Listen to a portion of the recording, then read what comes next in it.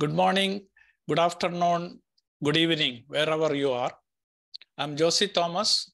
I lead the bioenergy program of UNIDO. A warm welcome to all participants to this webinar on scaling renewable-based clean cooking, deep dive on bioethanol. This webinar is a joint effort by the International Energy Agency, Renewable Energy Agency, IRENA, United Nations Industrial Development Organization, UNIDO, and the Council on Ethanol Clean Cooking, or CECC. We have a tight agenda ahead of us with a brief opening session followed by 2 panel discussions. These panelists will deliberate on 2 important questions. How does the bioethanol fit into national clean cooking strategies? And what experiences are emerging from building sustainable supply chains and strengthening local enterprises? Without much ado, we are getting into our agenda today. I am pleased to invite Ms. Utte Collier, the Deputy Director, Knowledge, Policy and Finance Center of IRENA, to give a welcome remark and introduce the context of the webinar. Thank you, Josie, and good afternoon from Abu Dhabi. It's my pleasure to welcome you all to this first webinar of what is a series of virtual knowledge exchange webinars, which is being organized by us here at IRENA on advancing renewables-based clean cooking solutions. Now, I'm sure all of you on this in this webinar are aware of the situation regarding SDG 7, universal access to clean cooking services by 2030. Of course, we are very far away from this target. According to the latest SDG 7 tracking report, which was published last year in June, and a new one is out soon, there are around 2.4 billion people still without access to clean cooking fuels and technologies. That was the 2020 figure. Won't be very different for 21, 22. Under a business as usual scenario, we still expect that about a quarter of the world's people will be lacking access to clean cooking in 2030. In sub-Saharan Africa, the absolute number of people without access to clean cooking is in fact increasing rather than falling because of the issue of growing population. So this is a very significant problem, and you're all aware of what the impacts are in terms of health, in terms of environment, deforestation, etc. We do urgently need to change. We need a transformative shift in all sorts of things: political commitment, funding flows, solutions. Otherwise, the SDG 7 target will remain unfulfilled, and that will have a massive cost to many, many people. And of course, as we explore the solutions and governments define national plans and strategies, we also have to be conscious how the solutions would help us meet the other urgent goals we need to meet globally. Obviously the climate goals, and hence we need to think about how, even though currently, some of the solutions, even if they're fossil fuel based, won't make a big contribution to carbon emissions. If possible, we want to have solutions which are kind of future-proofed. And, from our point of view, renewables clearly make a really important contribution. So renewables in terms of biogas and bioethanol, which we're talking about today, but of course also renewables-based electric cooking. But we do find that in the current discourse on clean cooking solutions, there isn't that much attention on renewables-based solutions. People generally talk about clean cooking broadly, and sure, that's important, but we do feel that we've seen a lot of advances in the last few years, not just on electric cooking, around which there is quite a lot of buzz, but also on biodigesters and bioethanol. There's a great deal of innovation on the way to make the solutions affordable and tailored to end user needs. And of course, the benefits go well beyond just the provision of clean cooking fuels and can be linked closely to issues like agricultural development, waste management, and environmental conservation. So that made us think it would be really good to bring together the community to discuss some of these issues. And we've decided to launch this virtual knowledge exchange series. So there will be a number of other ones following this one, where we'll have some solution deep dives. And after this one, the next one will be on biodigesters. And then we'll also have a broader discussion on how to move things forward. So in this first one, we decided to partner with UNIDO and the Council on Ethanol Clean Cooking to get more an in-depth examination of how we've progressed on bioethanol. Because bioethanol has, of course, existed for a long time, but it has more recently attracted interest with the emergence of several private sector players who also work with farmers and communities to do local supply chains. So in today's session, we're very lucky to have secured the participation of some of these very innovative players, and we hear their story and how they've managed to progress things. We will also hear from representatives from government, how they see bioethanol fitting into the clean cooking landscape and strategies, and financing institutions to highlight what role they see for bioethanol as part of a wider clean cooking strategy. So I would really like everyone, both the panelists, but also all the participants, for joining us today, and I look forward to an engaging discussion. I'll be back with you in the second session, which I'll be moderating. Thank you. Thank you, Ute. Now we have Mr. Gustavo Abova. He is the interim chairman of the Council on Ethanol Clean Cooking, which was launched during COP27 in Egypt last November by Cote d'Ivoire, Kenya, Madagascar, and Mali. Mr. Abova is also the Director General of the Sustainable Development at the Ministry of Environment and Sustainable Development of Cote d'Ivoire. Mr. Abova. Thank you, Mr. Josie. Good morning, good afternoon, and good evening to all participants from where you are. I'm delighted to announce the first event of the Council of Ethanol Clean Cooking, a virtual knowledge exchange series entitled Advancing Renewable-Based Clean Cooking Solution Deep Dive on Bioethanol in collaboration with IRENA.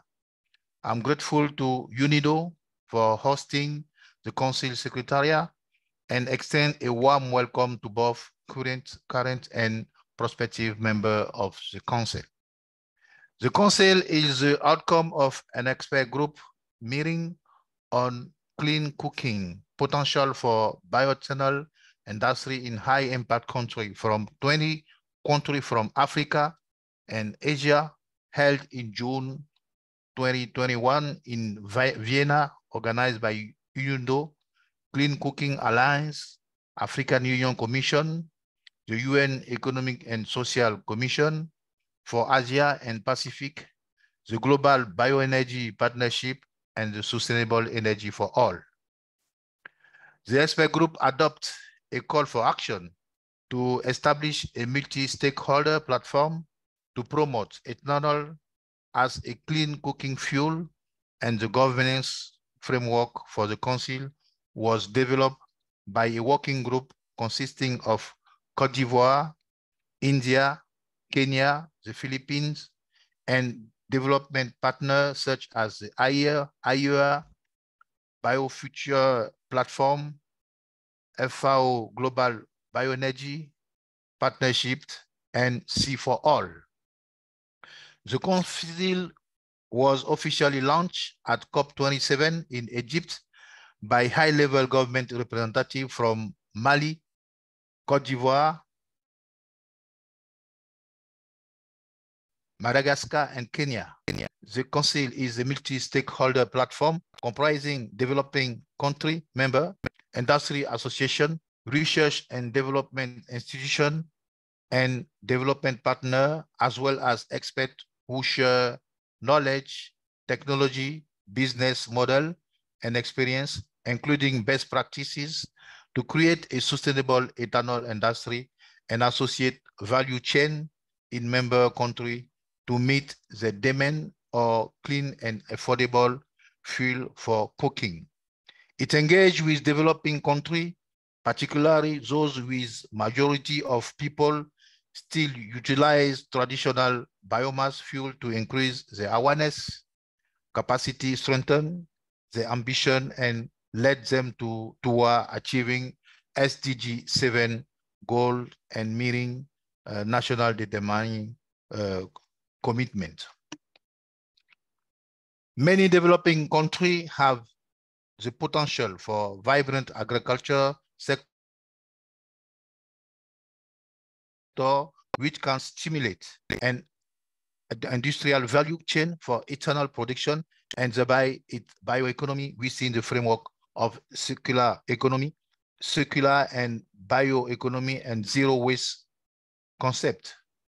The development of an ethanol industry will stimulate local economic growth and job creation, leading to increased income for farming community and supporting overall economic development, which is also environmentally sound. The Council supports member countries in their effort to develop a fuel-grade ethanol industry and associate value chain from locally produced industrial crops and to create a market for ethanol as clean cooking fuel. If you are not yet a member, I take this opportunity to invite you to join us in building a sustainable ethanol industry and be part of this multi-stakeholder network with a goal to achieve sustainable SDG 7 by 2030. Thank you for your attention. Thank you, Mr. Abowa. Next, I would like to invite Mr. Alois Malanga, Chief of Climate Technology in Innovation Unit, representing UNIDO, to make his remark. Thank you, Josie, and good morning, good afternoon, and good evening, colleagues. On behalf of UNIDO, we are quite excited to co-host this deep dive on bioethanol. It is a UN agency that is mandated to promote and accelerate inclusive and sustainable industrial development.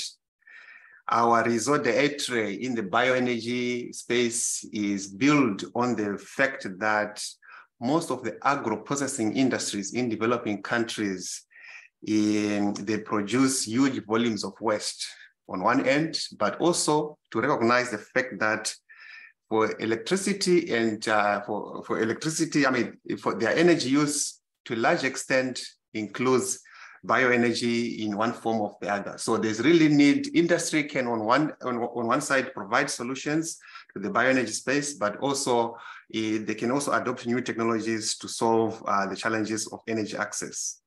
Our bioenergy program is,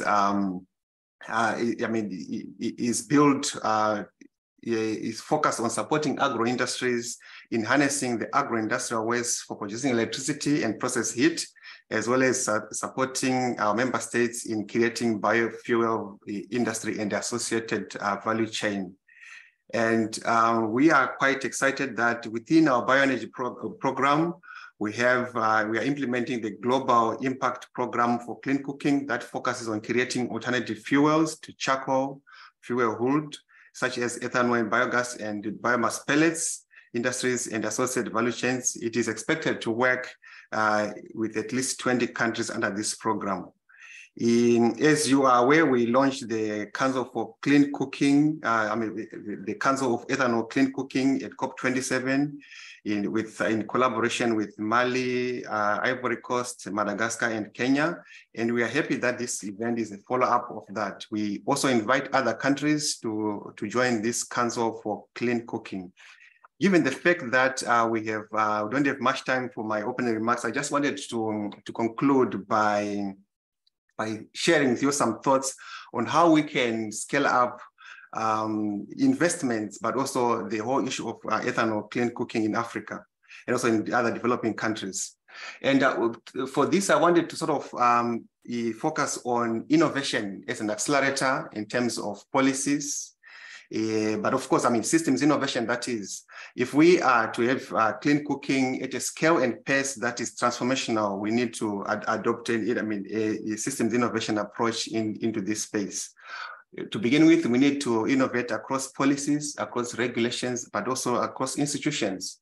What kind of policies and kinds of regulations would speed up the deployment of clean cooking solutions in developing countries? But also we need to innovate around finance. In reading the latest report, it shows that Africa attracted around $6.5 billion into startups in Africa. And of course, I had put my money around $12 billion, but of this $6.5 billion, not much is going to clean cooking. So if we are to attract finance, if we are to innovate around finance, we need to attract as much and different kind of financing from, equity, debt, to grants, to ensure that the entrepreneurs, the innovators around this clean cooking space are supported so that they can go to scale at a scale and pace that will lead to the transformation that we need.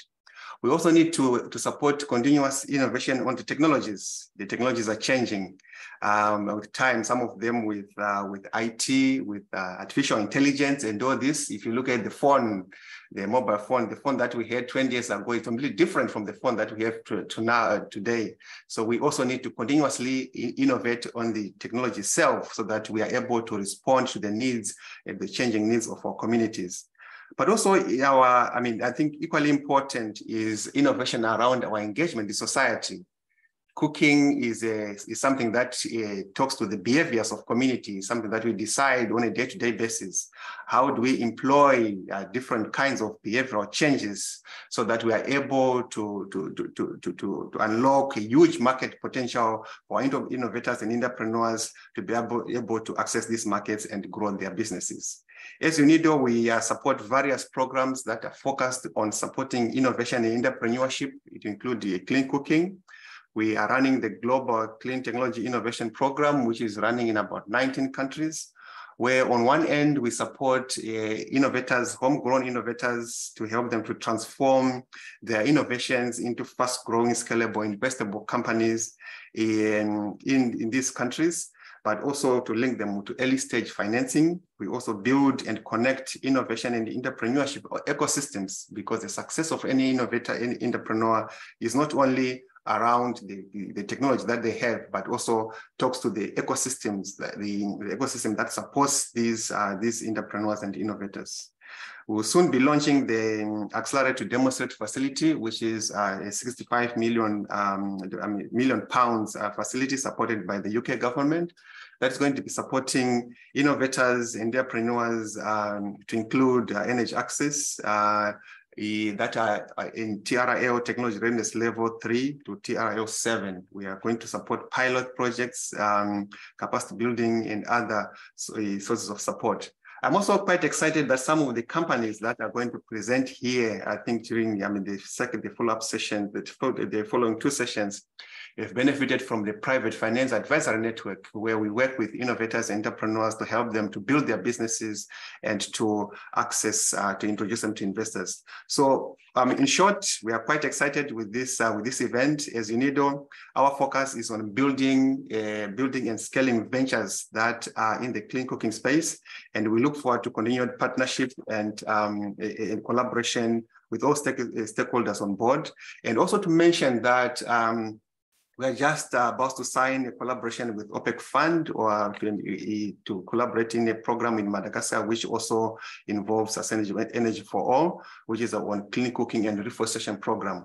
So if we are to have transformative solutions in clean cooking space, we also need to look at the various impacts of clean cooking from an emissions perspective, clean cooking from a climate mitigation perspective, but also clean cooking from a climate adaptation perspective. We need to bring these multiple benefits of clean cooking so that it becomes a viable industry that the private sector can engage in and make money in the process. Thank you. I wish you a successful event. Thank you, Alois. Now we are getting into the core agenda of the webinar. I am ready to hand over the floor to our moderator of the panel one, Mr. Mikael Melin. Mikael is the head of people-centered programs at the Sustainable Energy for All, and he is also leading its work on access to clean cooking. Mikael is an international relations expert with extensive experience in sustainable development and energy transitions in line with the SDG 7 and the Paris Agreement on Climate. Prior to joining SE4All, Mikael spent over a decade with the European Union delegation working in the field of economic and energy cooperation across several sub-Saharan African countries and also Eastern Caribbean countries. So, Mikael, floor is yours. Many thanks, Josie, for that kind introduction. And thank you again to the organizers, UNIDO, IRENA, and certainly the Council on Ethanol Clean Cooking that was launched at COP27. As we heard from the opening session, we all know what the challenge is, but what we want to do in this next session is really to turn that challenge into a 2.4 million people opportunity, and an opportunity for action, not only for governments, but private sector and partners to support. And I'm pleased to say that I have this role as moderator, and I was quickly looking at the lineup of speakers where we have voices from the private sector, voices from partner organizations, but also importantly, voices from government.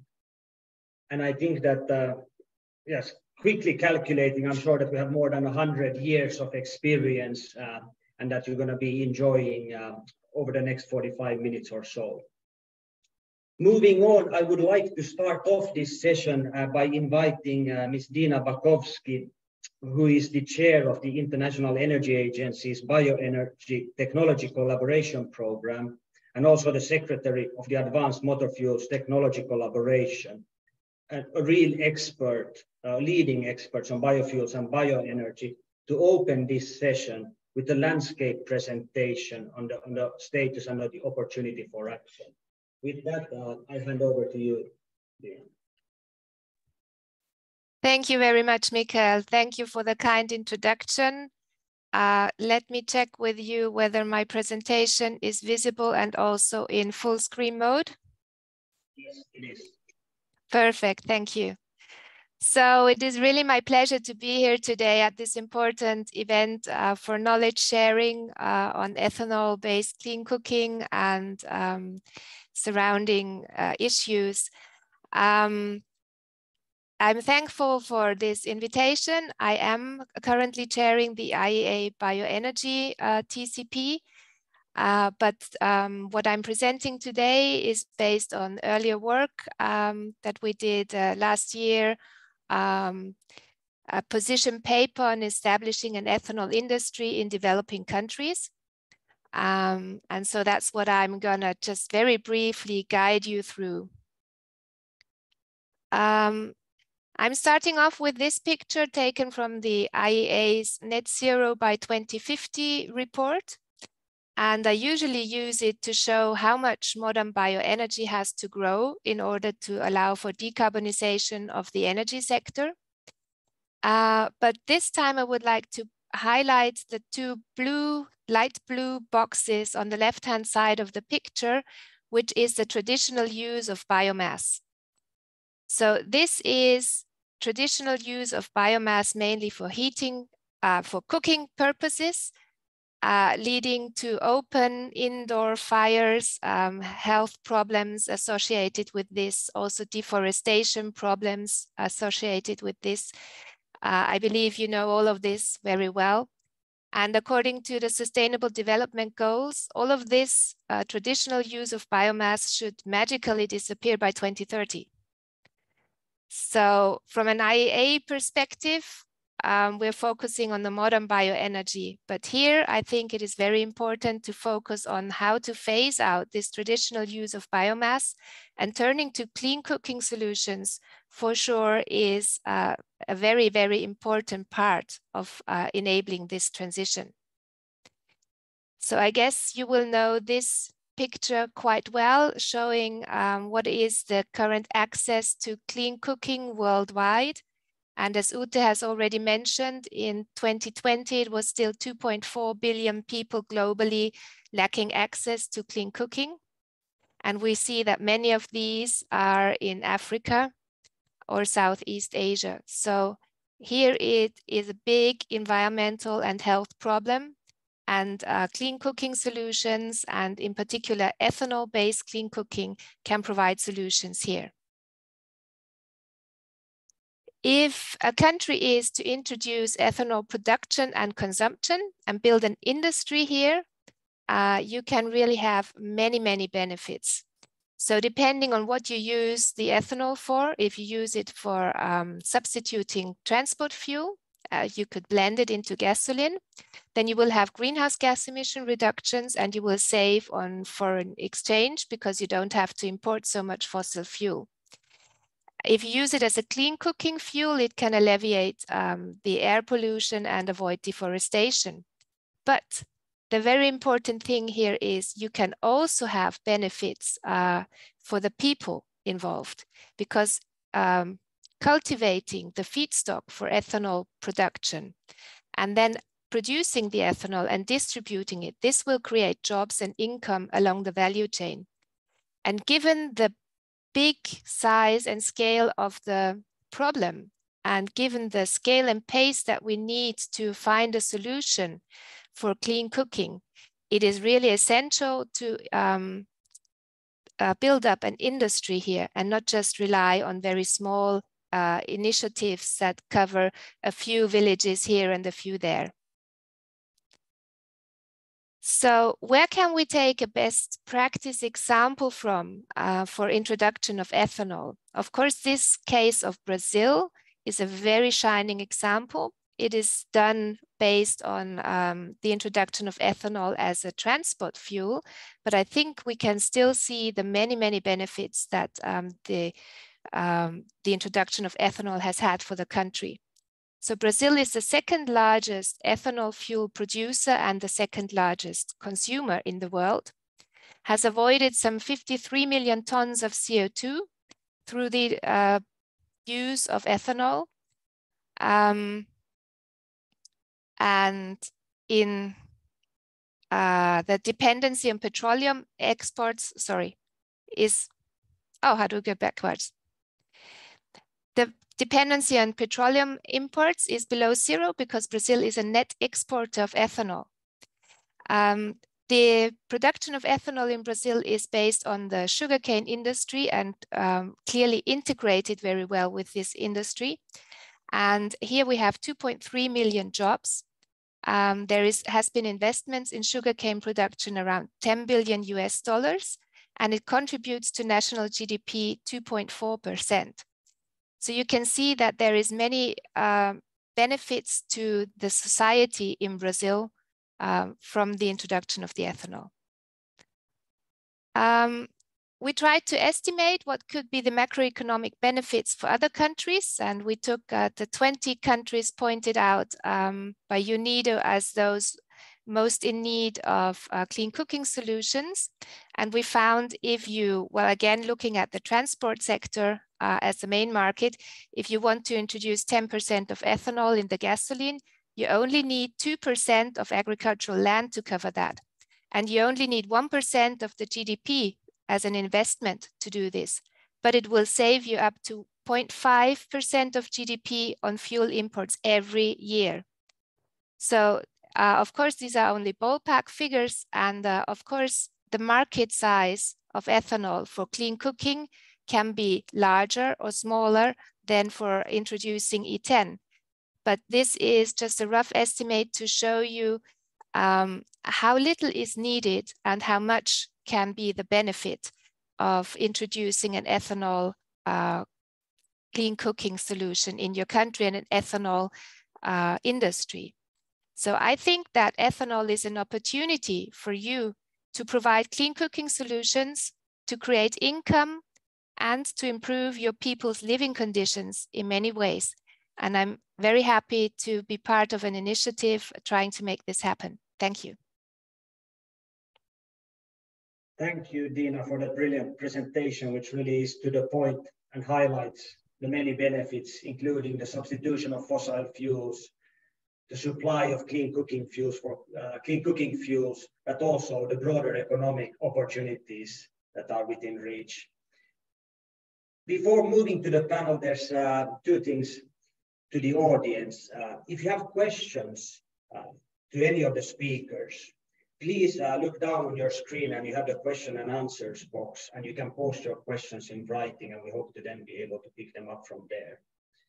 But before we also go to the panel, I also have the pleasure of quickly asking the support team to press play on a video which will showcase the Bioethanol Clean Cooking project in Tanzania by UNIDO, and that will also provide a nice introduction to the discussion that will follow.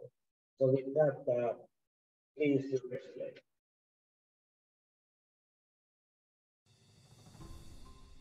Cutting trees for firewood and charcoal making is a major cause of environmental destruction in Tanzania. UNIDO, in collaboration with the Vice President's Office and other key stakeholders, under support from the Global Environment Facility, has developed the project for the promotion of bioethanol as clean alternate fuel for cooking in Tanzania. The aim of the project is to provide clean cooking solution to 500,000 households in Dar es Salaam over a period of 5 years. This will enable households to shift from charcoal and other wood fuels into bioethanol. This project already kicked off following an initial pilot that we did in Zanzibar, and we are glad to say that we're not doing it single-handedly as UNIDO, but in fact we are collaborating with a private sector institution that won the bid, that is Consumer Choice Limited. The project entails a distribution of 110,000 stoves in 20 wards in Dar es Salaam. Yes, the project for clean cooking was introduced in Zanzibar for some time, and of course during the pilot stage. And my colleague in the Ministry of Industry, the same Ministry of Trade and Industry and Markets, worked very well in this project. Tanzania Bureau of Standard is being cascaded the task of preparation of standard for 2 products in that project, namely the cooking ethanol standards and the ethanol cooking stoves standard. Mradi wa majiko ya spirit kwa kweli tuliupokea vizuri na ulitufurahisha sana. Tulipata mafunzo namna gani ya kuyatumia haya majiko na tukaweza kuyafahamu na tukayafurahia vizuri sana. Sugar industries producing molasses were involved in implementing the bioethanol project. If I come to ethanol production, we have started with 5,000 fired KLPD. Per day capacity, and we invested more into that, and now we have a capacity of 8 KLPD. So basically we can produce up to 8,000 liters per day. Wanawake wenzangu naambiwa wanunue moto safi, ni jiko zuri ambalo uzuri wake hata kama unaambiwa sasa hivi hapo unaitwa sehemu fulani nyumbani, unaweza kuondoka nalo, kaliweka kwenye begi ukaenda nalo, kwa sababu kwa mazingira ya nyumbani mikoani inakuwa mkaa ni shida, kuni ni shida, kwa hiyo ukienda nalo inakuwa ni nafuu.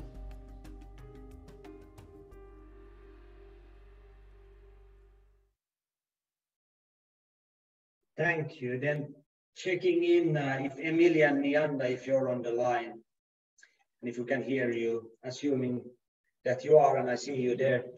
Emilia Nianda is the Senior Officer of Renewable Energy at the Ministry of Energy in Tanzania, and a real clean cooking champion for the country as well.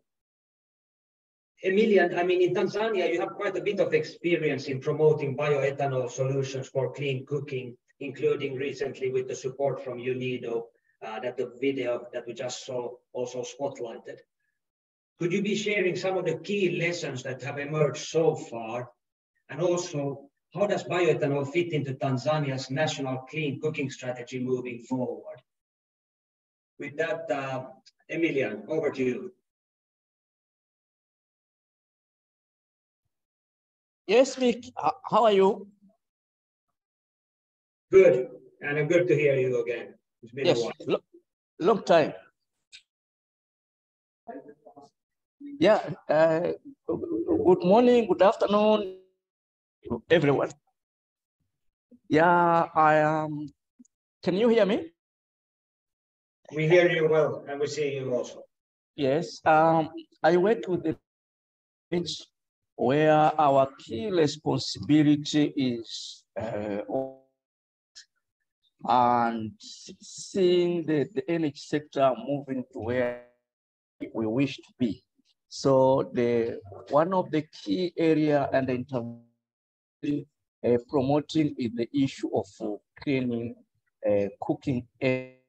So the reasons for doing this, they are obvious, from the environment, access to clean energy, health issues. So we are in to see the sector in this area of clean cooking moving to a level whereby every Tanzania is really happy. So what are we really doing this space? We are undertaking some program. We are really grateful to European Union, which operates their in implementing a huge project. It's called Integrated Approach to Clean Cooking Solutions.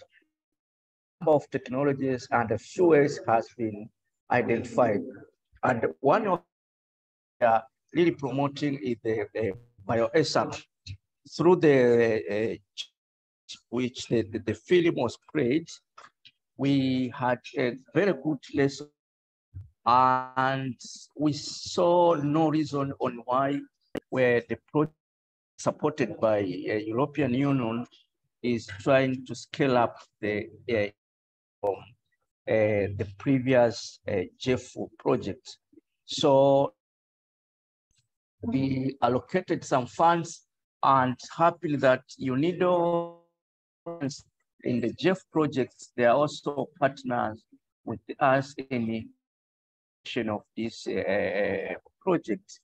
So we last year, November, the government initiated a very project in which now we are trying to come up with a strategy toward transiting ourselves to the clean cooking solutions, and now establishing a national strategy, which will, of course, years to come, we are targeting 80% Tanzanians to be using clean cooking solutions. So Bioethanol is also one of the candidates under direction. So, of course, we are considering other clean and alternative, but in this aspect, we are really how the agriculture sector, for instance, will contribute to the in the realization of bioethanol cooking solution. The two projects which UNIDO has been really resourceful, we are also looking on how we bring in other players and support to the already existing ethanol related initiatives for cooking. So really in support of these interventions, and because ethanol is a relative clean source of energy for cooking, and also with obvious benefits, the job creations, realization support, and support to the sector and the environment. So that is what at now. Thank you. Thank you very Over much. to you, Mike. Thank you, Emilian, and we'll get back to you shortly with some follow-up questions. But before we do that, I wanted to turn the microphone to Nairobi and invite Dr. Faith Wandera Odongo, who's the Deputy Director of Renewable Energy at the Ministry of Energy and Petroleum in Kenya. And we also know, like Tanzania, that Kenya has put clean cooking as a top priority for the government and also the new president. And you have quite an ambitious target of providing clean cooking, universal access to clean cooking to all in Kenya by 2028. Could you, Dr. Faith, could you expand a bit on where you see bioethanol fit into the national clean cooking strategy for you to meet the targets that you have set yourself? And also, what actions have you undertaken to overcome some of the challenges and hurdles on the way to that universal access by 2028 in Kenya? Dr. Faith, over to you.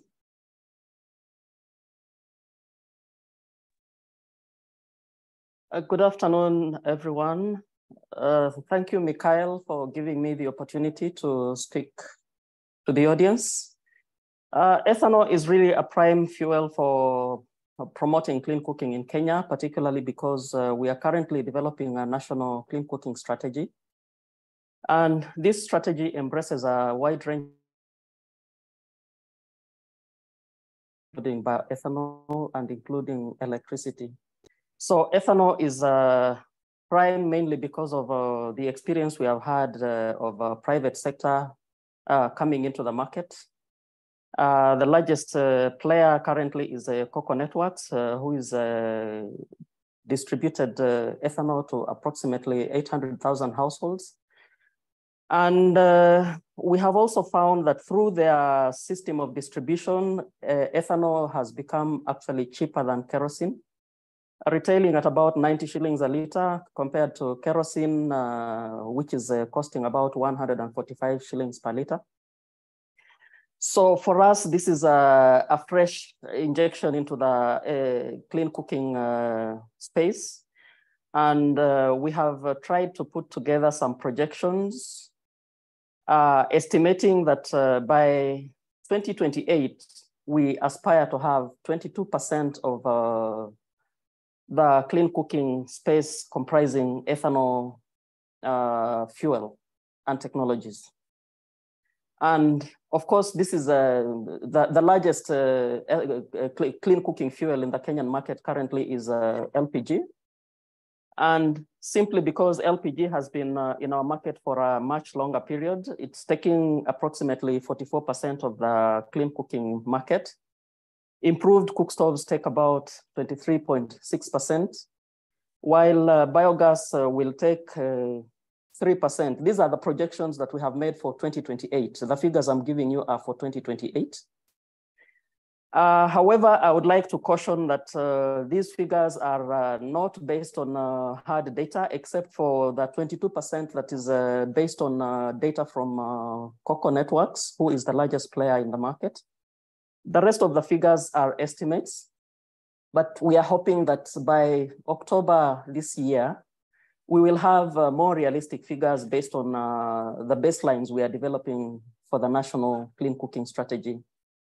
And I would also like to point out that ethanol has been tested and proven in Kenya in terms of emission reduction, and the emission has been established to be much less than the WHO threshold for household air pollution. And what we are seeing is that ethanol will replace firewood, charcoal, and kerosene, not more of not LPG, and not electricity, because, okay, electricity is also fast growing, but we are having a cautionary estimate of about 4% by 2028. So in terms of challenges, I think there are quite a number of challenges that are facing the Kenyan market. And first of all, we have the limited development of the supply chain. To the extent that our local production is estimated at 1.2 million liters, while the demand is estimated at 8 million liters. This is according to the Bioethanol Master Plan, which was published in 2021. Then reaching rural areas is still a big challenge. And this is similar experience to the electric grid, where the development of infrastructure for distributing ethanol is still a challenge. And I think, as evidenced by what Cocoa Networks is doing, they are fast moving into the urban areas. So we still have a puzzle to decipher for the rural areas. And also informal settlements. I think that this is a target group that whose needs needs to be addressed. And yet, currently, we do not have a solution for that. There is also a limited flow of investments due to the unpredictable tax regime, which we have been grappling with for a long time. For example, we have 35% import duty on ethanol. We have 25% import tariffs on ethanol stores and canisters. The 16% VAT on fuel was exempted in 2021, and so was bioethanol VAT on stoves 2022, but the situation is really very unpredictable, because this year the tax is exempted, then next year maybe you find they return the tax. So the current tax regime is very unpredictable for private investors to compete. Then we are also facing competition from foreign production. We have low capacities in the sugar factories. As you know, Kenyan production is mainly based on molasses. And we have not gone the sugarcane juice way. So there's that low capacity that is still a bottleneck in terms of, okay, right now we are grappling with the fact that how do we ramp up the local production using feedstocks that are locally available? For example, sugarcane juice and cassava. These are prime feedstock options. For the local industry, beetroot has also been floated, but its feasibility, I don't think, has been proven. Then we have the inefficient production processes. And we also face the food fuel debate, though we don't have a lot of data to support this argument that if we take maybe sugarcane, we will run out of sugar, or cassava, we will run out of food for people. I think nobody has gone that length to prove this fuel food debate. Then, okay, regarding addressing the challenges, what we are doing is we have been discussing with the private sector entities to come up with an operating facility, special operating facility framework to support private sector investment in the ethanol industry. This has not yet been realized, but this is something already under discussion, and we have a TOR that has been floated around with support from GIZ.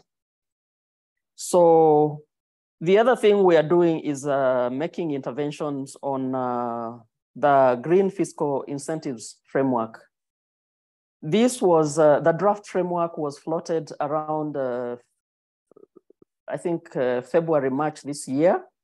And we got the opportunity as the cooking subsector to input recommendations that should be considered to ramp up the clean cooking sector, particularly in the face of the targets that have been set to attain universal clean cooking by 2028. What we have proposed is we would like to have a more predictable tax regime that facilitates green tax breaks on cooking solutions and incentives, reflecting and envisaging the pathways, transition pathways that we are recommending for the cooking sector. We have also proposed opportunities to access carbon financing based on Article 62 of the Paris Agreement. For example, to promote private sector participation within the ethanol value chain.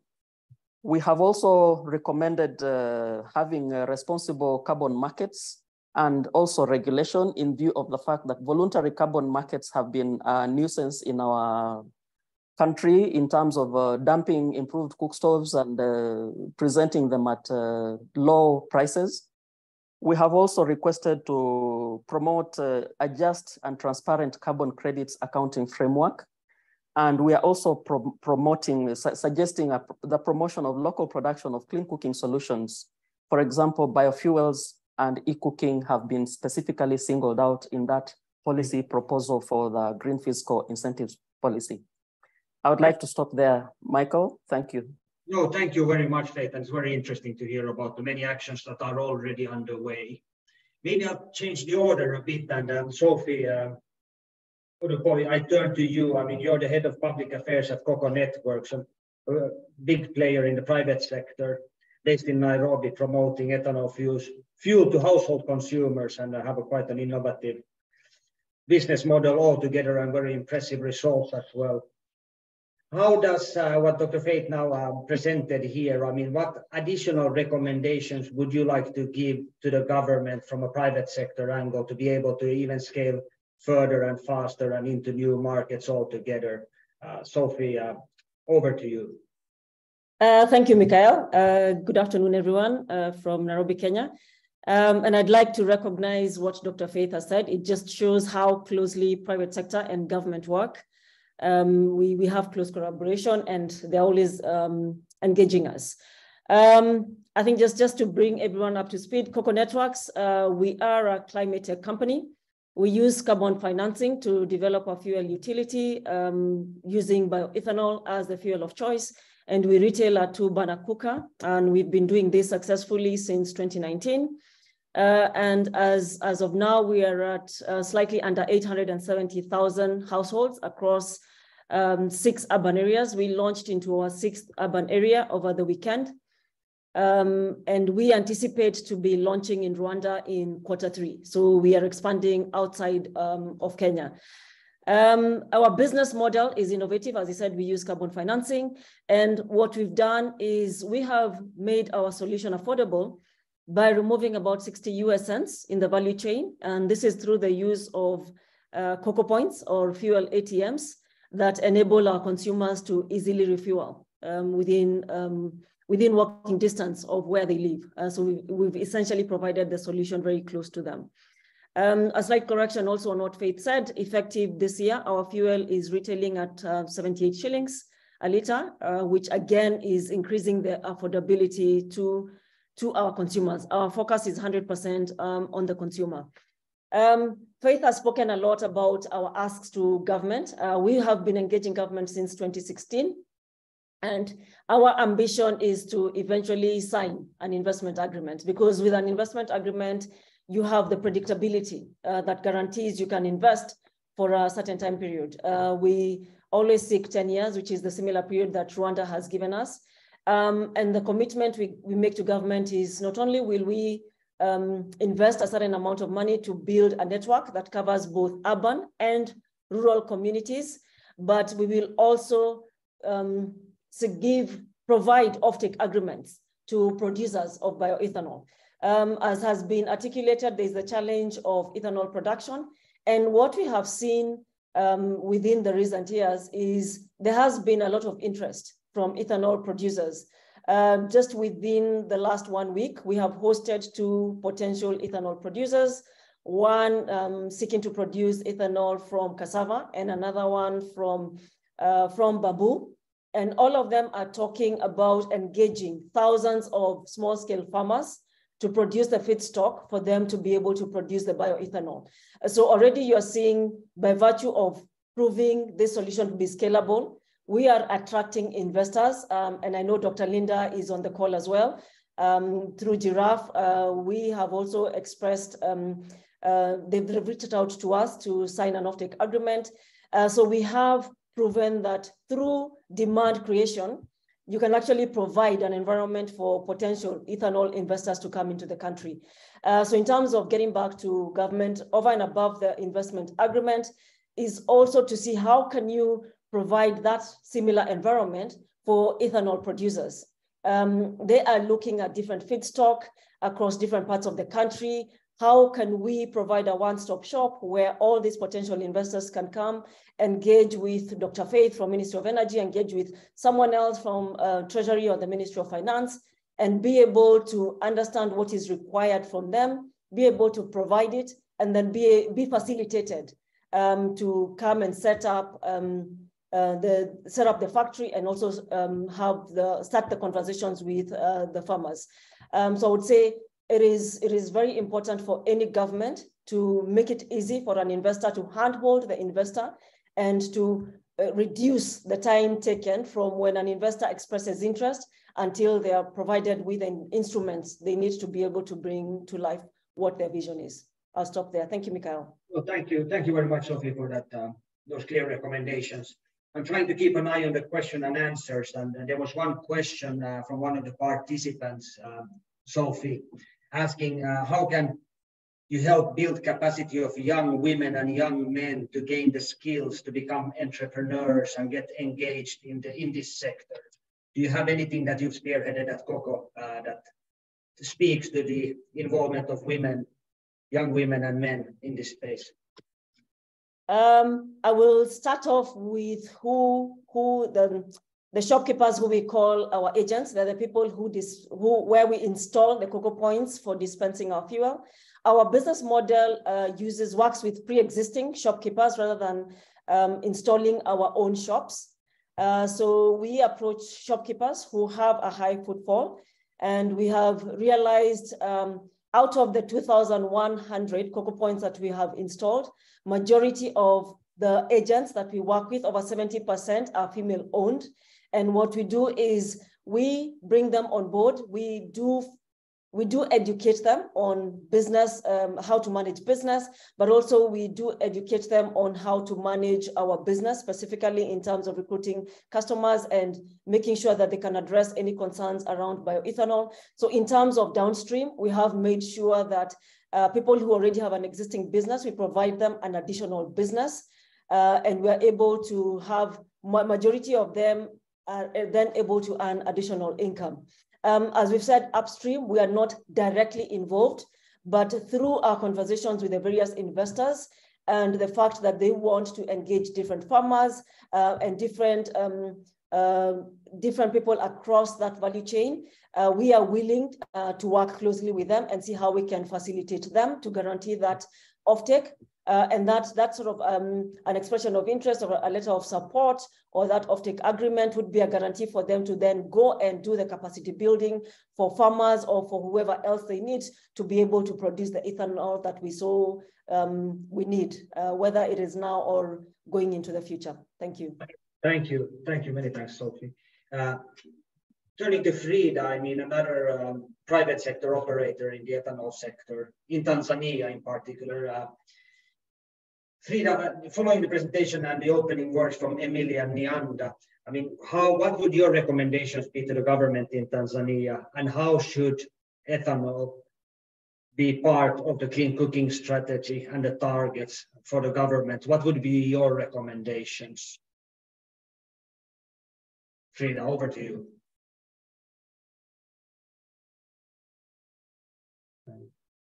Checking if Frida can hear us. It looks like we might have lost Frida there for a second. So turning to Dr. Faith, if I may turn to you, meanwhile, while we wait for Frida to re-establish the connection. There was a question also on this fuel and food debate, and you referenced that you had no proof that those would be in conflict. Could you say a few more words about that? Because there was a few questions about it in the chat box. And also there was another question which related to are there some, how safe and sound and environmental friendly is the ethanol production altogether? If you had any insights on that, Dr. Faith. Well, from my experience, I haven't come across a study in Kenya telling us that if we do sugarcane for ethanol, especially when we do the juice, we will be denying people sugar in Kenya. Brazil has largely depended on sugarcane juice as the primary feedstock for ethanol production.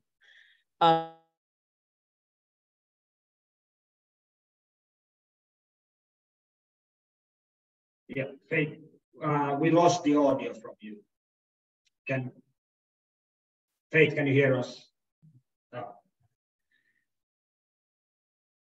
There are some bandwidth issues there, but and I see Frida is back now. Frida, welcome back. Yeah, I wanted to ask you just, from a private sector operator's perspective in Tanzania, what would you want to convey to the government now that they're really prioritizing clean cooking again, and how do you see that ethanol should be a part of that clean cooking mix moving forward in Tanzania? What is the immediate opportunity that you see for action?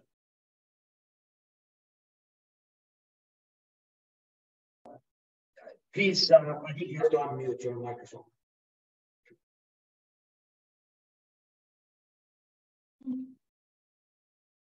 All right.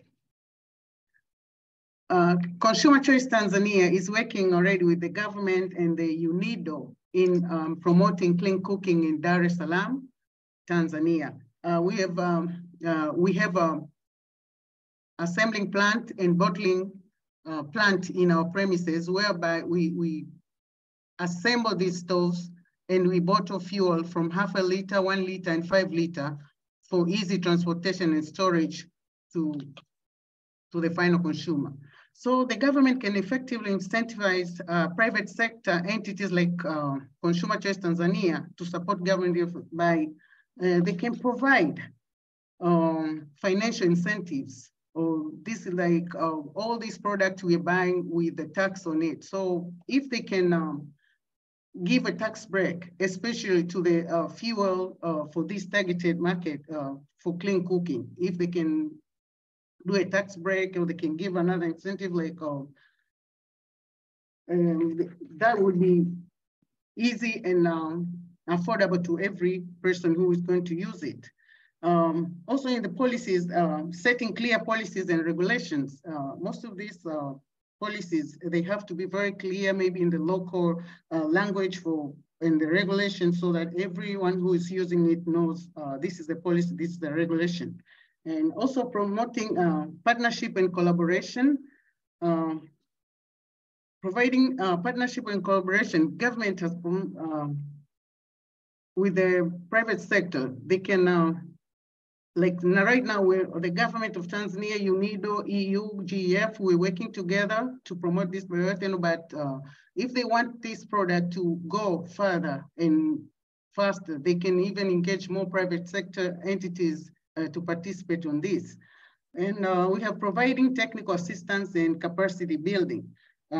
Recently, we've been with an MOU with TIRDO. This is Tanzania Industrial Research Development Organization, whereby they do a research if they can produce this ethanol from cashew apple fruits. So they can put on a small micro distillery company, and this can be a teaching micro distillery for any other small scale person who wants to join this with any other feedstock. So we can have this product as much as possible in everywhere, and the price can be affordable to every person instead of using charcoal. And the final thing is raising awareness. You know, this technology is new to every person in the country. I've been on the ground for the past 3 years. Awareness is very expensive for private sectors. So we urge the government to participate in the awareness. Like they can put this in the radio, the TV, everywhere. Like even they can go further and put this to the primary education curricula for our children to start learning it from a younger age, and they grow to know that clean cooking is the way to go and the future. This is my point, and I'll stop here. Thanks very much, Frida, and for those recommendations, and I'm sure Emilian heard them well. Emilian, I mean, certainly awareness is a very important element, often overlooked. And what, Emilian, if you hear me, what do you see that the government could do to raise awareness around clean cooking fuels, such as ethanol, to really accelerate that adoption at household levels, but also at institutional level and perhaps in schools too? So, Emilian, do you have some plans underway from the government on that end? Yeah, thank you, Mick, and thanks to Frida for identifying the challenge and the call for collaboration with the government, and the private sector.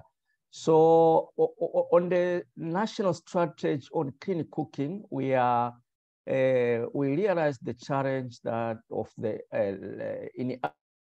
inadequate awareness to the masses. So what we are doing, we are through the national strategy, we are coming up with the awareness strategy. So a number of interventions will be identified, and in doing this, we are involving all the stakeholders, including people like Frida, the private sector. So we understand there have been some initiatives here and there, but on awareness, promotion, but they were really not so coordinated and well involved. So some of the recommendation, I think, coming from the private sector will be considered. The issue of curriculum. Of course, we are aware right now through maybe in primary, secondary school, through science, there are some the initiative to integrate the issues of renewable energy, covering a range of several technologies up to the clean cooking. So for us, we are really looking at the awareness as one of the serious intervention if we really want to promote clean cooking. And as I said, one of the area we are looking at is to come up with the national awareness strategy, which is really involved. So maybe let me take this advantage again on responding to some of the issues laid by Frida. I'll just take 1 minute with regard to maybe the support. So we are, of course, through our policies, the strategies now will come up with the mechanism on how do we really probably provide appropriate incentives to our developers. But again, the issue of tax, of course, it's one of the consideration, but we are also encouraging the local manufacturing within the country so that some of these costs can be reduced through that intervention. And we are calling upon our R&D research and development institutions to come up with innovative solutions which will reduce the reliance on the important fuel and appliances for promotion of bioethanol. So on the issue of collaboration also, that is the way to go. And she testified that in most of these projects, the JF, even the one we are doing that, there was really high collaboration with the government in trying to bring in these projects and making sure we are partnering with the private sector. And that is the commitment of the government, that if we want to really move our agenda, we have to widen up the scope of collaboration. Thank you, Mick. Thank you very much, Nyanda, for that. I think we're at some risk of upsetting the organizers if I don't bring this to a close. So I think that what I'll do is that I'll invite the speakers to perhaps have a look at the questions and answers there, and type your answers to the questions that are there. And with that, I would really a big thank you to all the speakers of this session now, and also to the audience for staying and listening in to this very interesting discussion. I mean, what's clear is that there's a lot of activities and actions underway from both government, there's private sector stepping in.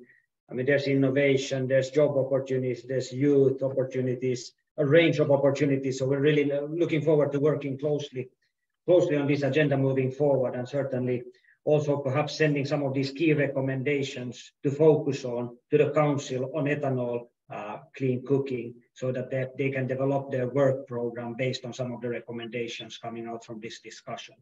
With that, again, a big thank you, and over to you, Jossi. Thank you.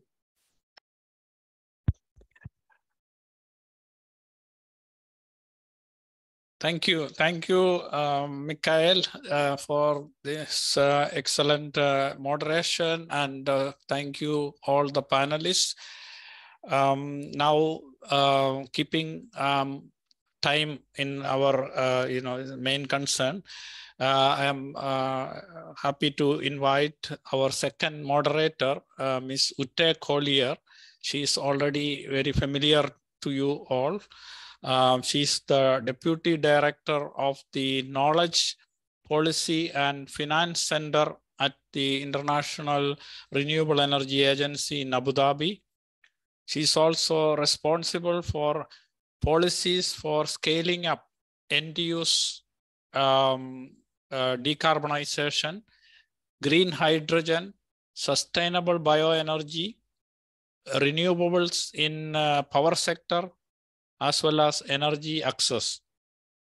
She's also co-leads IRENA's annual flagship publication, the World Energy Transition Outlook.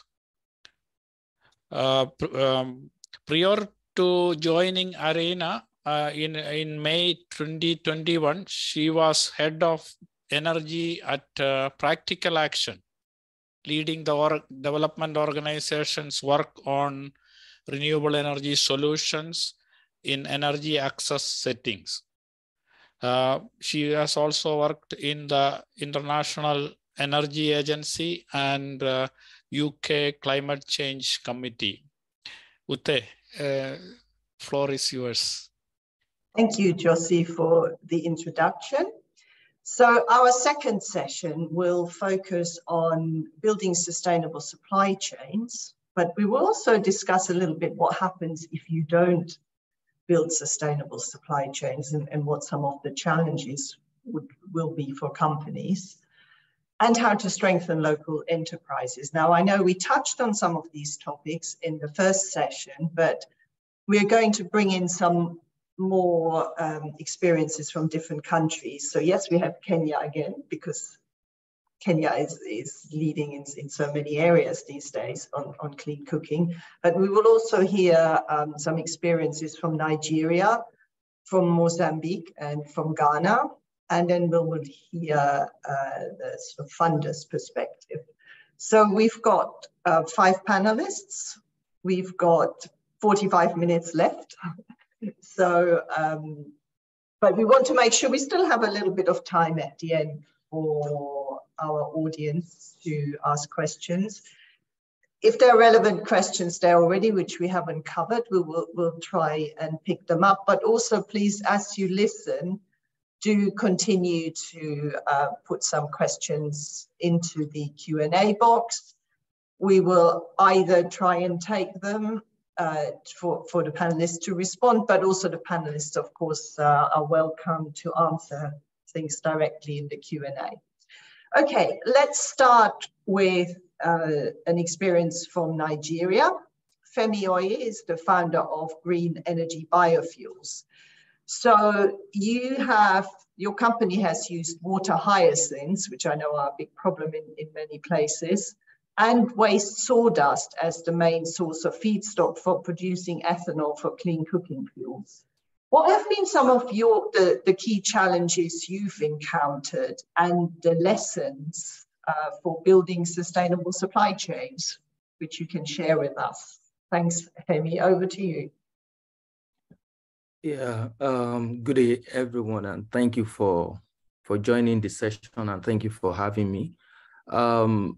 Our experience in Nigeria could as well be similar to what we've seen from other countries, especially when you look at the nascent stage by which biofuel development has been from onset. When we started in 2011, we have to critically look at the policy that is in place, the regulatory framework that is in place, the kind of investment that we're able to secure locally, and also the types that we could attract. And based on our study, so we have to go for a vertically integrated business model. So this also has its own ups and downs in terms of challenges, because you have to look after downstreams and upstream sides of managing the business. And the lacuna that you now have here is Nigeria has witnessed a very prolonged foreign exchange and currency instability, where you investors have to continue to battle with different rates at the central bank. So you have more than 4 different rates when you need to like grapple with in and outflow of funding. So it's been pretty much challenging to even get a predictable or a long-term plan based on such, because you fix a price for your products today, then in a couple of weeks or days, then the price jump. And ethanol production in Nigeria, unlike we have in some other African countries, 98% are foreign source. So that means it depends on import.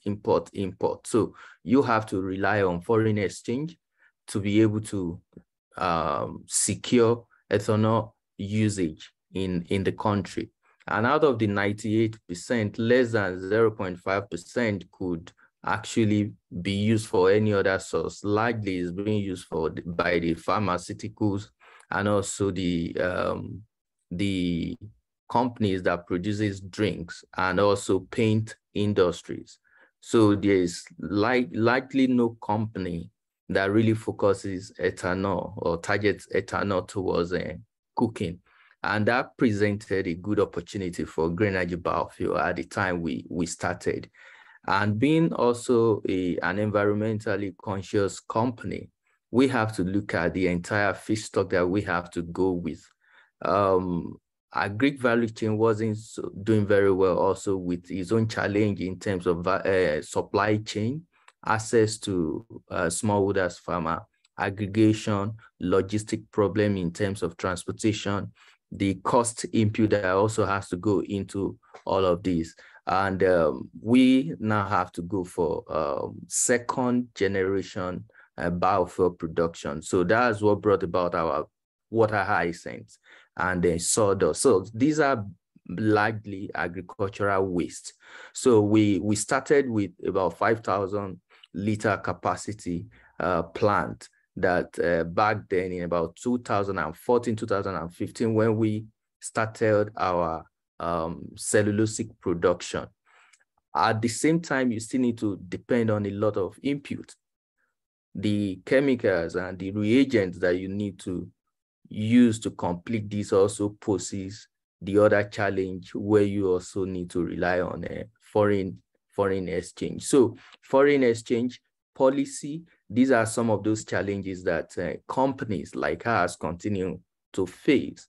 And in the center of this as well, we also have a subsidy regime that has been placed on the alternative. So if you have to encourage families to move away from using kerosene or other dirty fuel, but these alternative products are heavily subsidized by the government. So it makes local production not to be attractive because you have to produce at a competitive rate compared to what is being used. So apart from government policy, subsidy, we also have the bedevil part of the supply chain in terms of high cost of transportation, access to even some of the waterways, logistic to move your feedstock to plant, and also getting the right materials for treatment. So these are some of the challenges that companies like us has to face over the years, and we've continued to face that, notwithstanding. And the other part of it is our market side, where we use our green ambassadors. And that has been very, very helpful because the cost saving over that, if we have to do the distribution like cocoa does in East Africa. So we have this huge network of green ambassadors that champion the marketing, the distribution, and helping to reach a customer site. So the weight of logistic in terms of value chain around that has been taken care of by our entrepreneurs. So we train them, we empower them, and they co-invest in the business with us. And that has largely helped the business to grow. Today, we have over 1 million cook stoves that we have in Nigeria and other part of West African countries like the Gambia and Ghana, Benin Republic, where we currently have our network operational. So maybe I will stop there for now. Thank you. Thank you very much. And in fact, you raised the issue of currency instability. And interesting enough, I hadn't myself thought about the fact, of course, that even if you go to a sustainable, well, a local feedstock, you still have the issues around, say, needing to import chemicals. So it's quite problematic. Thelma, I know currency instability is an issue you wanted to raise. So Thelma Venichand is going to talk to us about Mozambique. She's the founder of Zoe Enterprises there. I understand that one of your biggest challenges has been that you have depended on imported ethanol, and then Mozambique, of course, went through a long economic recession. Can you please tell us how the drastic change in exchange rates has affected the sales of ethanol fuel and what kind of implications that had for your business, and any recommendations you have? Thank you.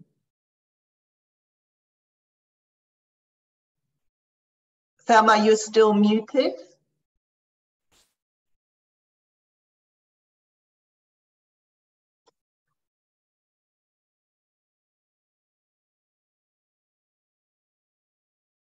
Can we unmute Thelma from our end, please? Is that possible? So let me just check. Yeah. Right. Go. Check. Okay. Follow. I would like to read, because I am improving from a stroke, so I have difficulties in expressing myself. So I want to share to the audience the experience of Mozambique and the major challenge we experienced. Mozambique went through an economic recession from 2014 for a long time.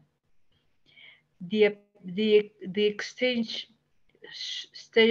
average exchange rate from the dollar to meticais is the currency we use, went from in 2015 for 39, in 2016 went to 63. Can you imagine? That's above a double. In 2017, we had a dollar at almost $71. So you can imagine how it affected the production and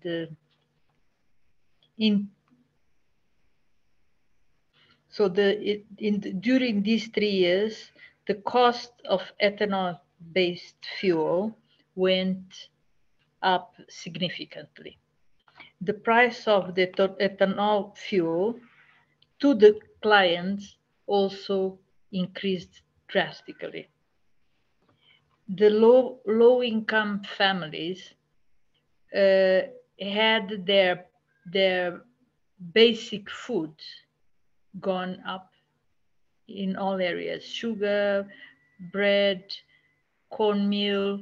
So as a consequence, the fuel became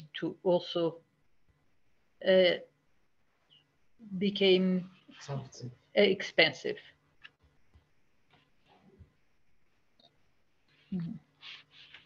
So Mozambique produces ethanol at small volumes and high prices. Zoe imported ethanol from South Africa. So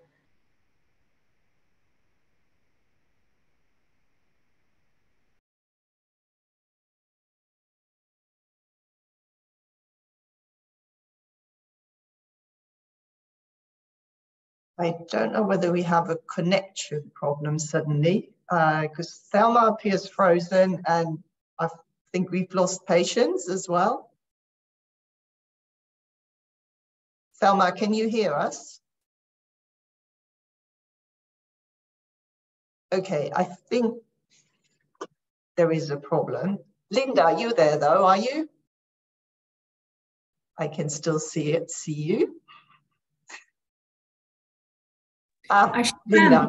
I'm right here. It's right, great. So maybe we'll talk to you first, and then if Thelma is back and Patience, hopefully we can come back to them. There's always a problem with these things. So Linda, we've already heard a little bit about giraffe because Sophie mentioned you. So you've been working on developing local ethanol value chains from cassava and focusing then on addressing fuel needs for clean cooking in urban areas. Could you please share your perspectives and lessons on sustainably scaling up bioethanol for using clean cooking, especially also thinking a bit about the co-benefits, not just for households, but also farmers? Thank you. Fantastic. Thank you for this opportunity. And it's wonderful to have supporters and colleagues from Kenya. I specifically want to acknowledge Dr. Faith and my colleague also from Cocoa Networks, Sophie. And the reason why it's important for me to acknowledge this ecosystem player is because they make the work of Giraffe Bioenergy not easy, but certainly, you know, we work collaboratively to deliver the work of domestic ethanol production.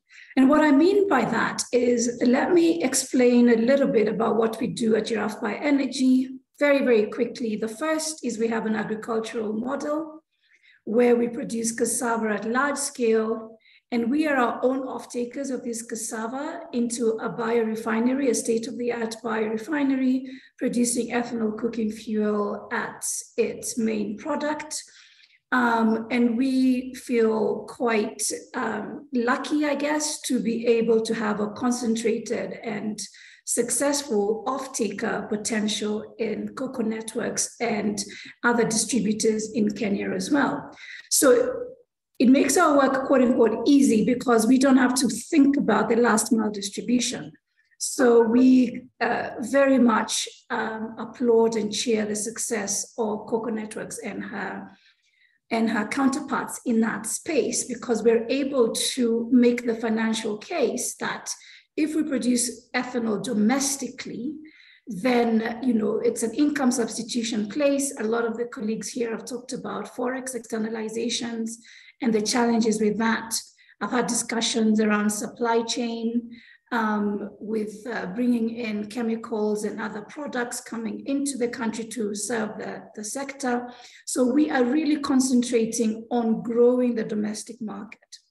So back to where I started, we've got an agricultural program, and then we've got the biorefinery program, and then we don't have to necessarily worry too much about the distribution side of production. So if I can just share some of our experiences on the agricultural side, indeed, as a person whose experience was mainly in the biorefinery in terms of production, the vertical integration that my colleague from Nigeria explained is one piece that is particularly challenging, and I'll explain why. So in other jurisdictions, Nigeria, Thailand, Brazil, that we talk about, you usually have the feedstock in abundance. So a biorefinery and ethanol distiller is additional, right? Because people are looking for outlets for these particular feedstocks. But the case in Kenya is, as a biofuel producer, I cannot just play in that middle section. I have to go upstream and develop that agriculture. And when you're in agriculture, then you're exposed to those risks as well. Number one, so the risks include the climate change risks, because you're now developing a large-scale agricultural product where it did not exist before. So as a biofuel producer, I find myself suddenly as a farmer, right? So I've got the climate change risk that comes into that. Suddenly my CapEx is increased.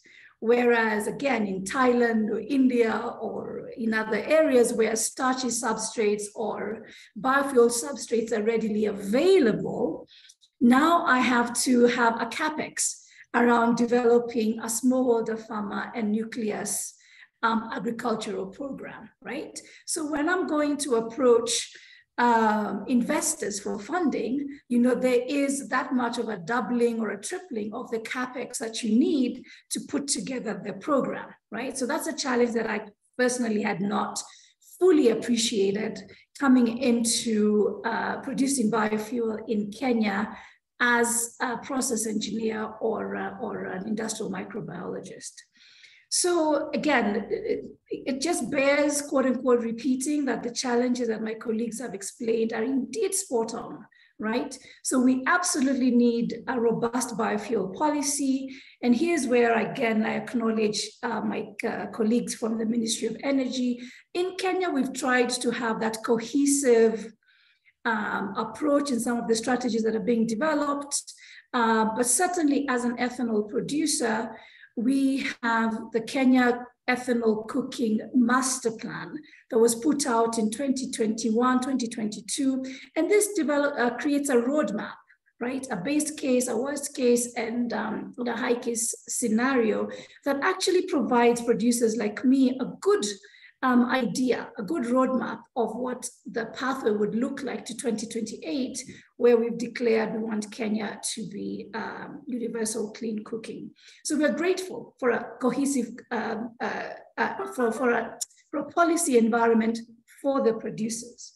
But at the same time, and not contradictory, it is understandable that the policy environment for distributors has to be streamlined as well.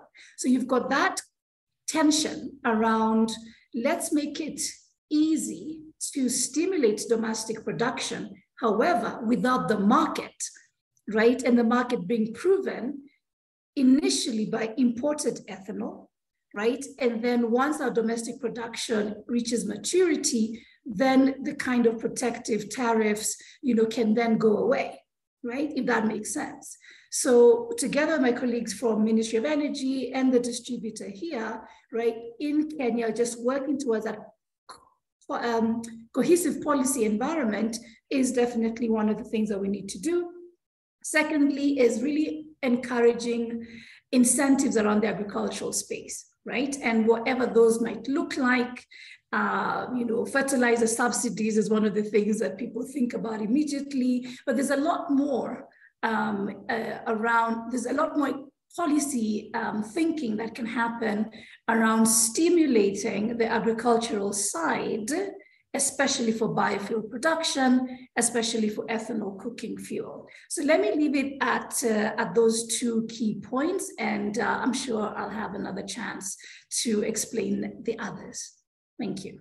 Linda, but clearly there is quite a few pieces to the puzzle, or we need to somehow fall into place. Okay, so doesn't look as if we've got Thelma back yet, so we'll continue with Patience then. Patience is co-founder of Econexus Ventures in Ghana. So based on your experience in Ghana, what are some of the key factors you've encountered that influence the sustainability and accessibility of ethanol fuels for clean cooking? And what are your perspective on, you know, what governments and other development institutions can do to support the development of local enterprises, and as well, you know, ensure that the incentives there for farmers and consumers? Please go ahead. Greetings from Ghana. My name is Patience. Sorry, we can't quite hear you, Patience. Okay, can you hear me now? It's slightly better.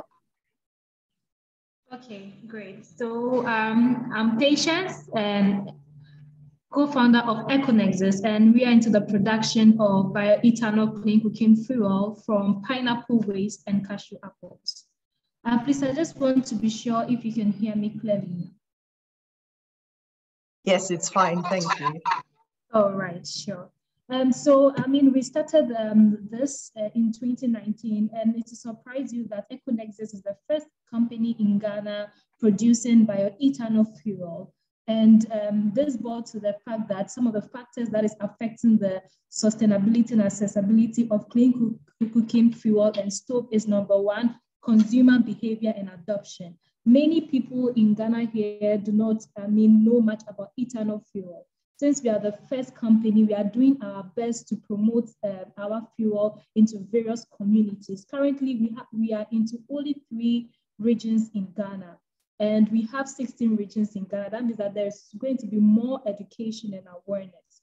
So this is the major factor. Many of the people or many households are brought down to the traditional method of using firewood, charcoal for cooking. And most of them, based on their cultural belief and superstition belief, they don't really appreciate the ethanol fuel. So that boils down to we promoting or creating awareness of the benefits of bioethanol fuel that will benefit their health and also promote economical skill as well. Another major factor is economic factors. So many people in the rural community, they don't have much income, and that affects their purchasing power of our bioethanol fuel. We have made our fuel very affordable, but even that, many women or many individuals or households in rural community do not have the purchasing power to buy our clean cooking stove and bioethanol fuel. Currently, we are procuring the clean cooking stove. So that means that we are buying it in dollars. So when we buy it in dollars, that means that the price cannot, we cannot reduce it to the way that we will run a loss. So we try our best and give it a reasonable price. And even with that, many of the families or communities in rural communities in Ghana do not have the purchasing power to buy that. So with this aspect, we assessing carbon credits financing can help us distribute the stove for free. So this when the government or agencies can come in to support what we are doing here in Ghana. Another factor is social demographic factor. In Ghana here, most of the women have the power in the kitchen, but it will surprise you that they don't have the power to influence authorities in the household.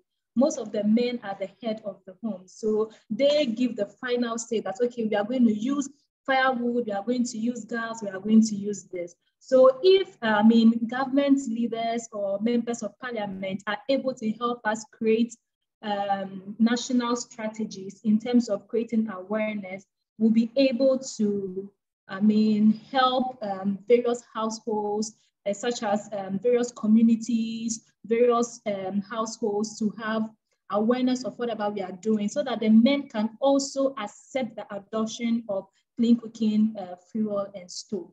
Another factor that influences, the accessibility and sustainability of clean cooking is household composition. Many of the households that have large number, like maybe they're a family of 10 or 15, they want to use a fuel that they can easily have access to or purchase, because on a daily basis, they cook meal on a large scale. So they want to have a fuel that can easily help them to have access to their meals. So they are not even looking at alternatives such as bioethanol fuel. They want to go with the wood fuel that they could easily access. So this boils down on how government leaders or international agencies can support small enterprises like us to create outlets in various communities, so that this fuel could be easily accessible to families, even families with large size and families with small size, so that they can also have access to clean cooking fuel. We're talking about bioethanol fuel is very important, especially in our era now, due to the Russia-Ukraine war. We all know how prices of gas has shot rapidly. And World Health Organization have made us understand that not less than 2.5 million households are affected by household in-air pollution. That means that in Ghana here, the statistics of household in-air pollution is very high, and this is why whatever we are doing here is very important. Our product, that is our bioethanol fuel and clean cooking stove, is important. Now, how can government support small enterprises like us?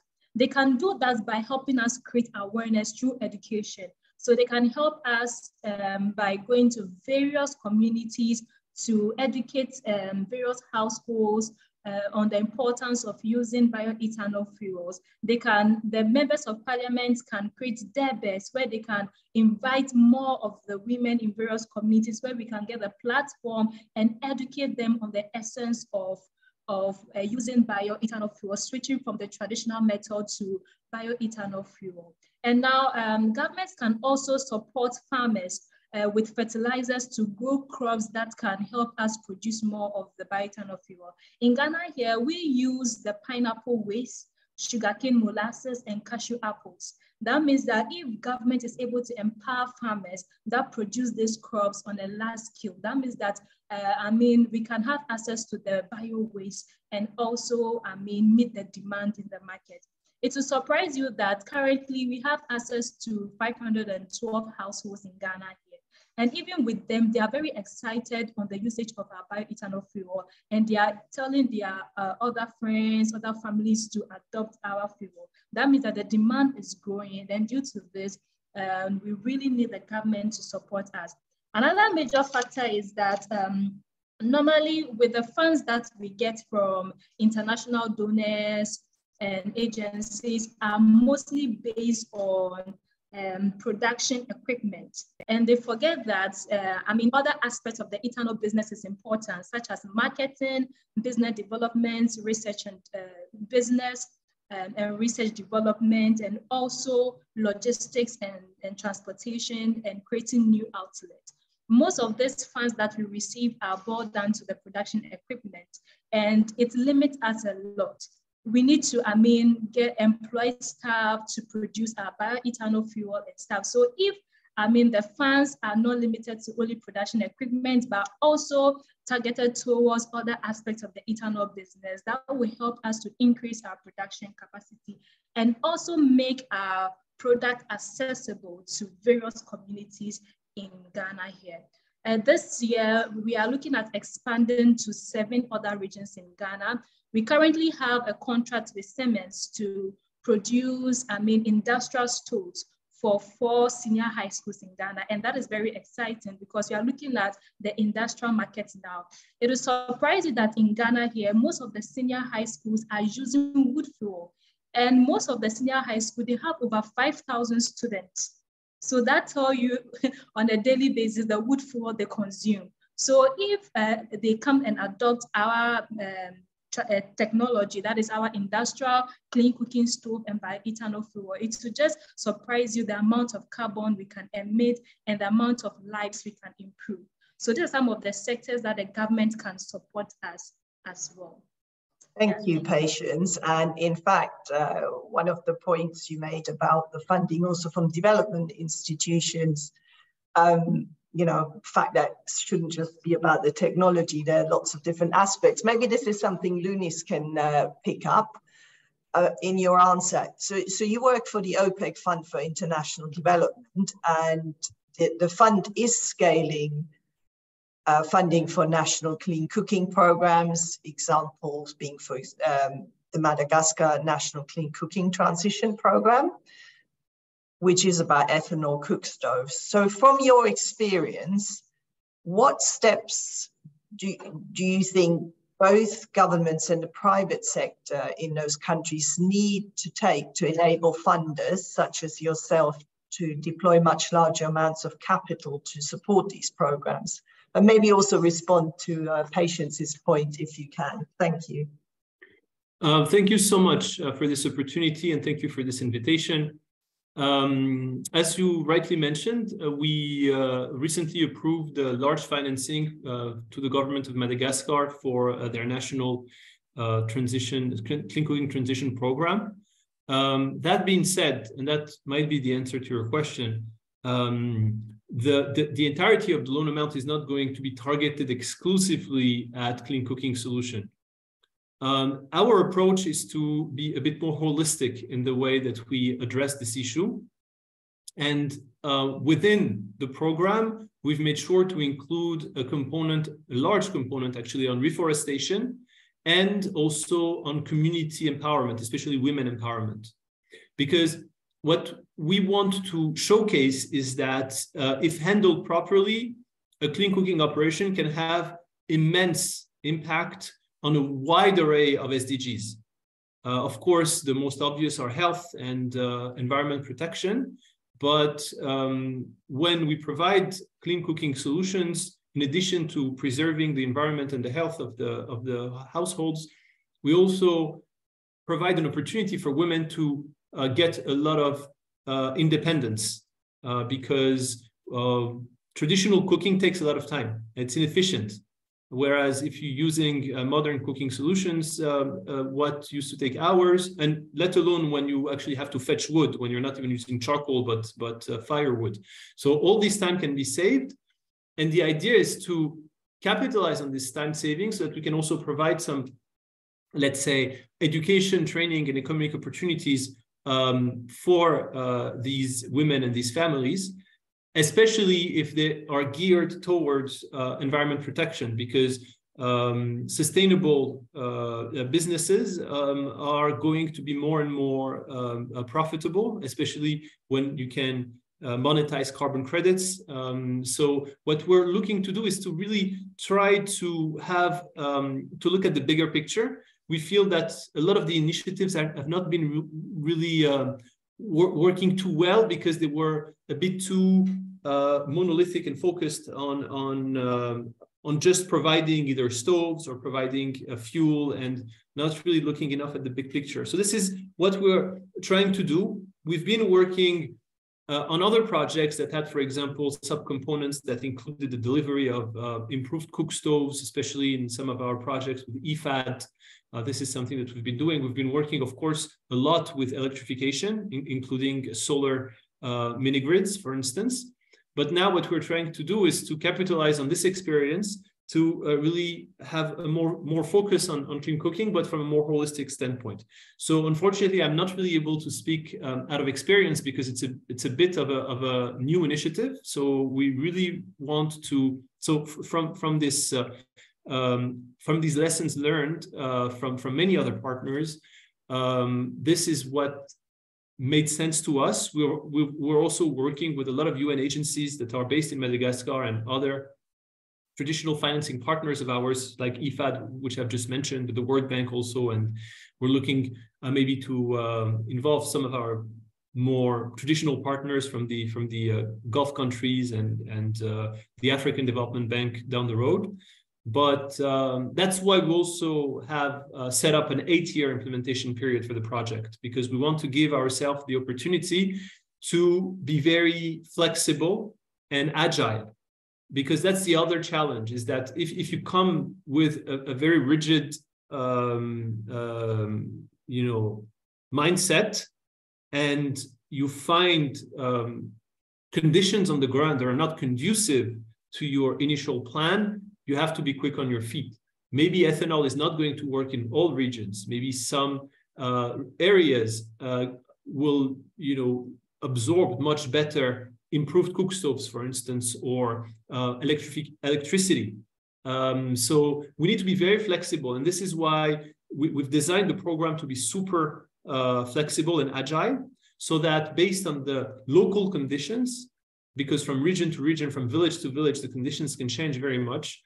We are looking to really adapt to what is going to be working on the long term. And of course, to make sure it works on the long term, it has to be profitable for the communities. So we need to engage with the private sector and with the communities in a way that it's going to be beneficial for everyone.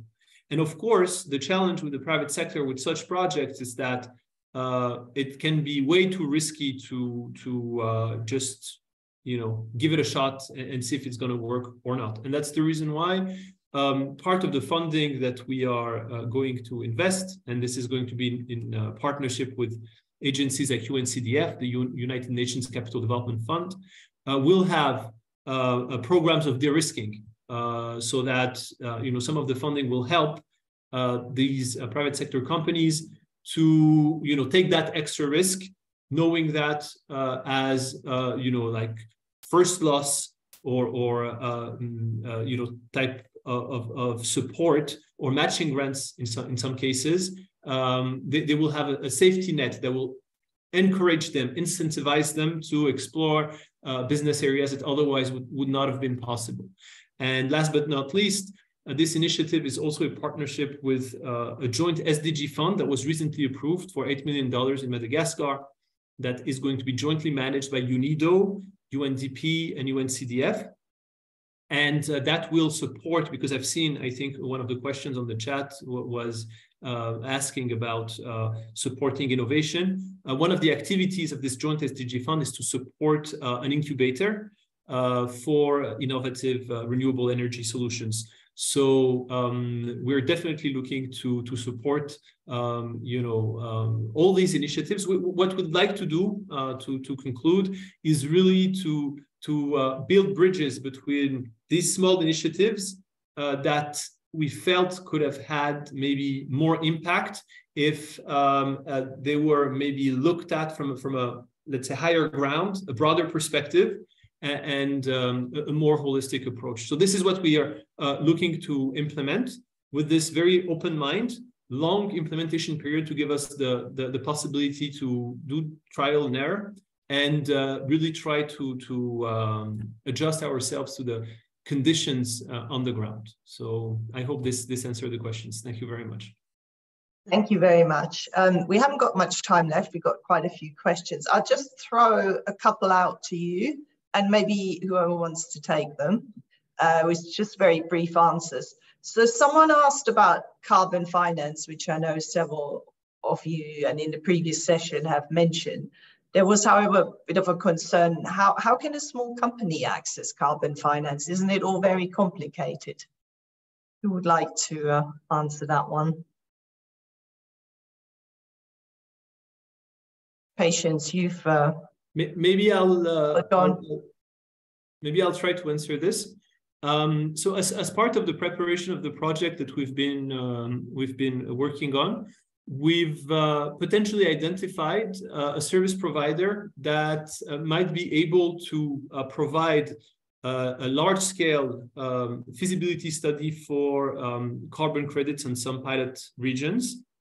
And once approved, any new landholder that could be aggregated to this study could potentially benefit from the carbon credits. So that's part of this approach, that we're really looking at to benefit from the edge of technology to provide new solutions. So this is one of the ambitions of this project, is really to capitalize as much as possible onto carbon credits and to benefit from recent development in technology that can make it more approachable and accessible even to smaller land owners that don't have the resources to conduct the costly and time-consuming feasibility studies that are needed to benefit from them in the end. So this is definitely an important axis of our program.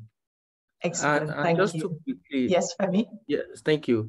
Just to quickly jump on that as well, we over the years we've developed an innovative carbon finance mechanism that is local and is tailor-made for most of the our small companies that is playing in the clean energy space, either for clean cooking or for solar lighting. So these programs comes under a POA, program of activities, that we've already developed. So since inception, we've been able to draw down over $20 million of these funds. And these funds have also been able to help reduce the cost of providing our clean cooking to consumers and even our entrepreneurs, our green ambassadors.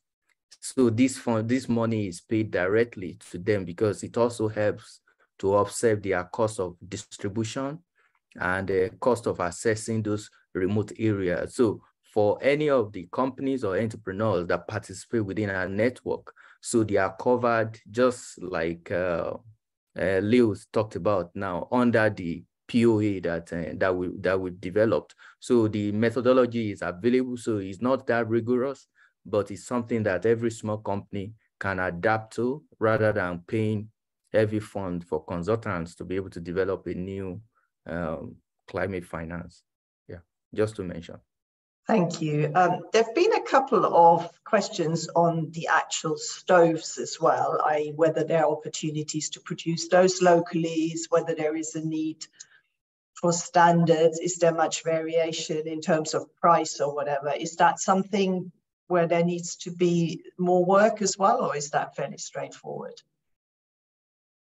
Anyone got experience of that? I think in most markets, in Kenya, in Zambia, in the Gambia, in Ghana, in Nigeria, so we have the Global Clean Cooking Alliance working with the local network. So they've also been engaging, in which I'm also a member of the board in Nigeria, with government, a policymaker. So a whole lot of work I've already gone into that. So I think for any company that want to manufacture any type of clean cooking stoves, it doesn't really matter if it's ethanol or for briquettes or charcoal or any clean cook stove. So there are standards today that can be complied with. So in Nigeria, for example, we work with Standard Organization of Nigeria, and they are also testing labs where haven't produced your cook stove, you can approach them for testing and for certification. Yeah,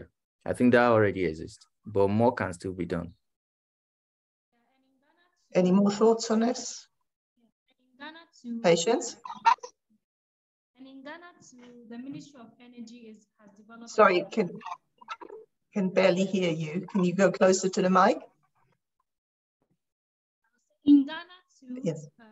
The Ministry of Energy has also developed some... No, it's still not working, sorry. Oh, okay. I'm not sure what's going on there. Is it okay now, or is it still not okay? No. We have a problem. I'll rectify that.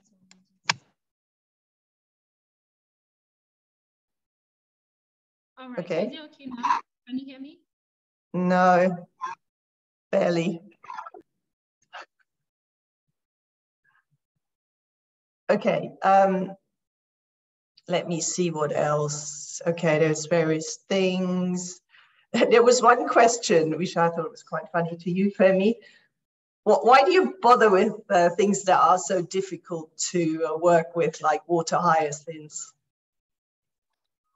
Okay, yeah, I do get this question all the time. Yeah, can you hear me? Yes. Oh, yes. So I do get the question all the time. Like I would always comment, different markets, different culture, different environment, different level of development as well. So we have some very remote communities in Nigeria that even have electricity for cooking, but in the main city, urban areas, you cannot afford to cook with electricity. So that means in remote communities where you have mini grids today, so you have cheaper access to cooking with electricity. So ethanol cook stoves might not work in those communities, but they are able to use electricity there. So our choice and preference for second and cellulosic ethanol, it's something that has to do with our corporate vision and plan that we have to move away from any crop that is competing with food security and is intentional for us. And for long term, we've started this journey since 2011, and we've raised considerable amount in millions of dollars into the same technology. So we are structured and we are ready to develop and this emerging second generation biofuel. So while a lot of people can focus on first generation crop like cassava, sugarcane, molasses, and the likes that is already available, but don't forget, they also come with their equal volume of resistance and challenges. So you've heard my friend from Ghana, from Kenya, talking about the supply, the value chain in terms of you having to grow your crop yourself. You need to be a farmer to be able to produce ethanol from cassava or from sugarcane if you are not. But I don't need to be a farmer to be able to harvest water hyacinth. All I need to do is to partner with entrepreneurs and other farmers that will harvest this and deliver them to my plant. So I only need to develop a collection program that will be able, I don't need to grow all the waste that I need to use to produce my ethanol. So it has its own advantages, but because we have a proprietary around our conversion, that is what a lot of companies or people don't have, in which we've advanced. We've spent millions of dollars in our own R&D, and that is why we are sticking to bioethanol from cellulosic. So it's a choice for us, but then a lot of other companies can focus on what works best in their community. Yeah. Also, of course, it is actually a problem in many water courses. So, you know, it's good to deal with. I just got to finish. I know we're out of time, but let me finish with one last one that was for Linda, which was actually asking about how you handle land acquisition for farming. But I mean, you are working with farmers, right? You're not going out trying to buy land yourself, I presume. No, that's a great question. We'd say typically, we would, large scale production of ethanol, such as ours, would follow best practice from the global environment. And that typically is a nucleus farm and then smallholder farmers associated with that. So in our first project, we are going to have a larger component of the feedstock in an owned nucleus farm, so 60%. And that will provide a secure baseload for the biorefinery. And then smallholder farmers will provide 40%. And the reasons for that are basically efficiency, right? Ethanol cooking fuel is a high volume, low margin. We have to absolutely provide it to Sophie, Cocoa Networks, and the likes at the lowest possible cost. So efficiencies at production is absolutely critical. So with a nucleus farm, you're able to provide extension, education, you're able to maximize yield, you're able to actually apply good manufacturing practice. but the smallholder farmers then benefit. So with the larger and larger projects, then you can seed more production to smallholder farmers. So you can do a 50-50 owned operations and 50% smallholder farmers. And then you can keep reducing that as you go along, because the community has been brought along, they've come along, they understand how to produce cassava, high yielding, and very, very efficiently. How do you acquire land? With difficulty, but you do so anyway. Thank you, Linda. Okay, and well, thank you to all of you for a really interesting session. It's a shame that we lost Telma halfway through, but at least we got part of the story. So I'd like to thank you all for attending, all well, the panelists and of course everyone else. We have a second deep dive webinar on the 19th of April, and as I've already mentioned, this will focus on biodigesters, and there is a registration link, but of course you can also find it on our website.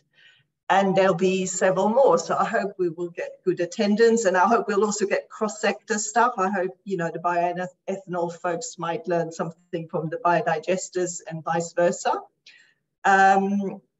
So great to kick it off with all of you, and we look forward to future discussions.